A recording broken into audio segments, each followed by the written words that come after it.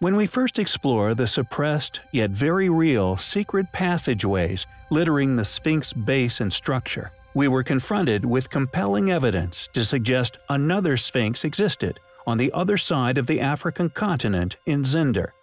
Not only were there still existing remnants of this once spectacular structure, but there also remains the clearly recognizable and notoriously erosion-resistant accompanying pyramids. However, what some may find astonishing is that exactly 6,000 kilometers to the east, in a place known as Baluchistan, Pakistan, another Sphinx can also be found, clearly of a similar antiquity. Supporting the suspicion claimed many times on our channel that a civilization which far preceded the ancient Egyptians actually built these amazing pyramids. Known as the Sphinx of Baluchistan, many funded academics have strongly denied the possibility of this familiar-looking formation being of man-made origin, and many attempt to claim that its familiar shape, along with the surrounding environment's artificial appearance, is mere coincidental, and that the entire area is just a natural formation. These conclusions, made with no official archaeological investigations ever being undertaken at the site. Thankfully, however, an equal number of individuals who have actually visited this site, most self-funded, have actually concluded the complete opposite. Graham Hancock being but one individual who has concluded that the site is indeed a very ancient Sphinx, quite possibly dating back to the last precession of Leo, some 12,500 years ago. As Graham's website put it, quote, "The Sphinx appears to be decked up in a headdress that closely resembles the Nemes headdress of the Egyptian pharaoh. The Nemes headdress is a striped headcloth that covers the crown and the back of the head. It has two large conspicuous flaps which hang down behind the ears and in front of the shoulders. The Sphinx has horizontal groove across its forehead, which corresponds to the pharaonic headband that holds the Nemes headdress in place. One can easily make out the contours of the reclining forelegs of the Sphinx, which terminate in very well-defined paws. It is difficult to see how nature could have carved out a statue that resembles a well-known mythological animal to such an astonishingly accurate degree." End quote. We find it disappointing, yet not surprising, that many individuals within modern academia, accredited with many titles to their name and thus much educational responsibility, would defend a paradigm regardless of investigative support, a highly unprofessional yet repeated practice across many fields. The Sphinx is perceived by nearly all concerned as a symbol of protection, a guarding force which was often erected at sacred or highly important sites. And the Sphinx of Baluchistan is no different, appearing to be guarding a temple-like structure nearby. Many have concluded that the Baluchistan Sphinx temple site actually retains clear evidence of pillars, a temple entrance, an elevated sculpted structure to the left of the entrance, along with much more interesting geology in the surrounding area. Is the Baluchistan really just a natural formation? If so, why has no official investigation been undertaken? It is clearly a very controversial archaeological site, and one we find highly compelling.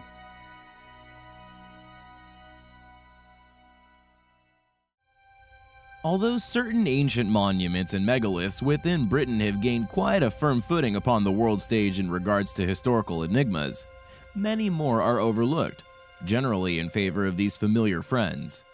Stonehenge being but one among these particularly popular attractions for the crowds. Stonehenge rests within the Stonehenge, Avebury, and associated UNESCO World Heritage Sites. Another member of this cluster of sites is known as Silbury Hill, which remained the largest man-made structure within Europe for many thousands of years. It's made completely out of chalk, and that is indeed an ancient pyramid which is some 4,000 plus years old. Once you learn these incredible facts regarding this ancient structure within the UK, just a stone's throw away from Stonehenge, you begin to suspect that Stonehenge may not be as impressive as it's made out to be, and that it may have been used to distract the public away from this phenomenal structure. Excavations of the pyramid have revealed that it took no less than 100 years to complete, and also housed an ancient cathedral. All attempts to burrow to the center of the pyramid in search of a burial chamber, in particular the tombs, have so far ended in failure. Like many other ancient sites across the world, we have little to no idea as to who the constructors of the pyramid were, its purpose, or indeed why they chose to construct it out of chalk. A new book published by English Heritage attempts to suggest that the 120-foot-tall pyramid was not in fact built to a grand blueprint, but was assembled by at least 3 generations of supposed Bronze Age Britons between 2400 and 2300 BC with the use of primitive tools. An explanation we found severely lacking in any real explanatory substance. Dr. Jim Leary, English heritage archaeologist, has attempted to say that the creators were building the mound as part of a continuous storytelling ritual, and that the final shape of the mound was probably unimportant.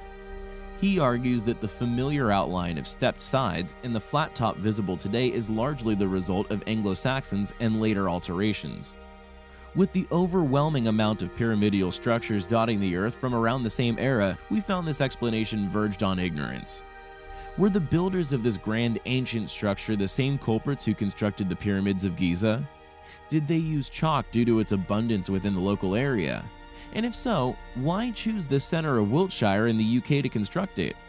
Is Stonehenge connected in some way to this enormous structure? Many questions are left unanswered because it seems certain schools of thought lack the capacity to entertain them as possibilities. If we were able to approach such topics with a free range of thought, perhaps we would realize so much more about our very old home and our very distant ancestors. Thanks for watching, guys, and until next time, take care. Scattered over 700,000 square kilometers of glistening southern Pacific Ocean, 176 small tropical islands, which make up what is known as Tonga. And one, it seems, was chosen for the location of a rather amazing ancient structure. One of the most mysterious megalithic monuments in the world, an ancient trilithon known as the Megalith Gate of Hahamunga. The mainstream academic explanation for the site is as follows. Hahamunga is a megalith trilithon that was built around 1200 AD, built by a king of the time as the entrance to his royal compound, Heketa. As with many intriguing and confusing ancient structures upon Earth, if you dig further than mainstream attested views, you will often unearth another opinion, often suggesting a far longer, far more astonishing tale set much farther back within our past. And the Tonga Gateway is no exception. Although mainstream archaeology, through native folklore and currently accepted chronological knowledge of the previous inhabitants of the island, suggests that the Tonga Trilithon is but a mere 800 years old. There exist 3 rather large problems with this conclusion. Until, of course, erosion inevitably takes hold, drawing a line between a discernible archaeological feature and an apparent geological one. The Tonga Gateway now consists of 3 coral limestone slabs, each still weighing in at around 40 tons. 3 rather large elephants in the room for mainstream archaeology.